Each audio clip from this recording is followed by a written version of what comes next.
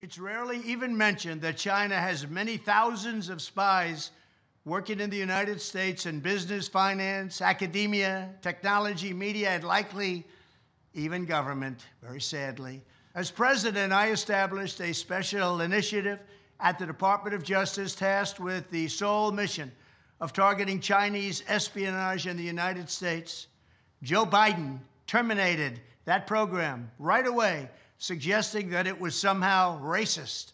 According to published reports, this came shortly after 160 faculty members of the University of Pennsylvania, where I went to school, the Wharton School of Finance, home of the now infamous Biden Center, wrote to Merrick Garland and demanded that the Chinese espionage initiative be shut down immediately.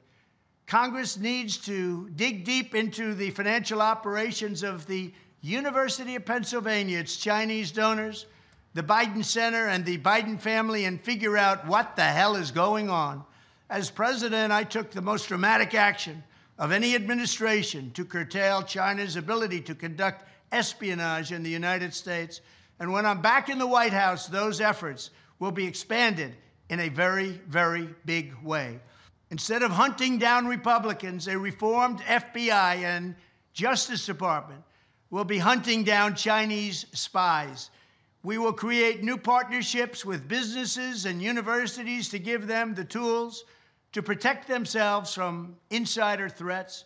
We will also impose whatever visa sanctions and travel restrictions are necessary to shut off Chinese access to American secrets in compliance with our demands and in compliance with our laws.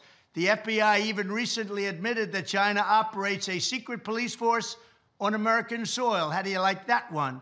Imposing the iron fist of the Communist Party, the rule, think of this, the Communist Party rule on Chinese nationals in the United States. Just think about that. We will shut that down, and we will shut it down cold. Thank you very much.